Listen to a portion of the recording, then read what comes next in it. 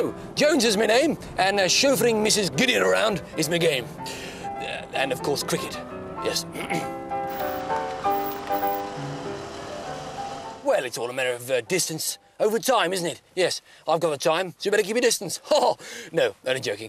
What I'm really talking about, of course, is speed and how to determine it. Yes, and you won't go far wrong if you always remember that speed is distance over time. Speed equals distance over time.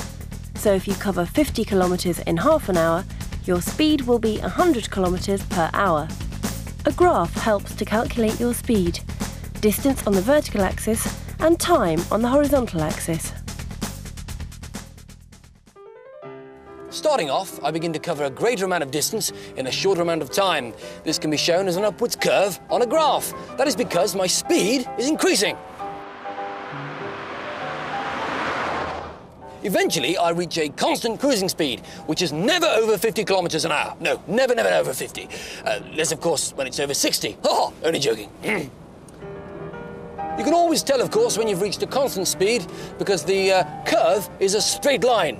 Yes, and you must always keep a very good lookout in case anything untoward should happen. Yeah. Good grief! What do you know? This calls for an emergency stop! Sorry about that, old chap. Oh, dear, almost caught that little critter. Lady Gideon would never have forgiven me, yes. She's a founder member of the RSPCA, the Royal Society for the Prevention of Cruelty to Aristocrats. Ha! Only joking, of course. Right then, the wonderful thing about making a graph of your journey is, here's my graph, is that at any point along this curve, you can work out your speed. You see, this is the point where I started off. Here's nothing there. I gradually gained speed, and this straight line is my constant speed. Then I slowed up because that little critter jumped down in front of me. Look, there you are. He's squashed on that line there. Or not, as the case may be. Right, what if, for example, I wanted to work out my constant speed?